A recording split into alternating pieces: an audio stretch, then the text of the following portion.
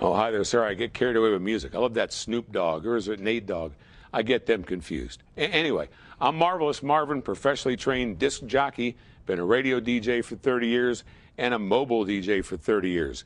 One of the things you got to think about, and one of the things that's going to affect your business, is your price. People are going to call around to different DJs. They're going to get a wide variety of prices. I personally found that it's a good idea to price yourself right in the middle of what other people price.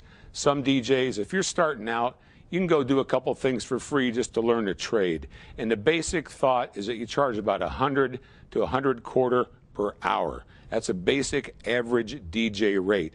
So you can spend anywhere from $500 to $1,000 or more on a DJ.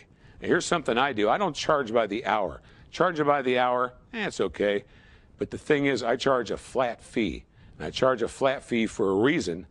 Most people, when they hire a DJ, they've already rented a room. Well, they've only got the room till a certain amount of time. And when the time's done, they're done. So if you charge a flat fee, they get a perceived value.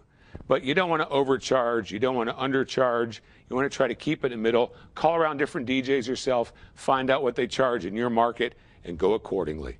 I'm Marvelous Marvin talking about pricing. I'm a mobile DJ, and you can be one too.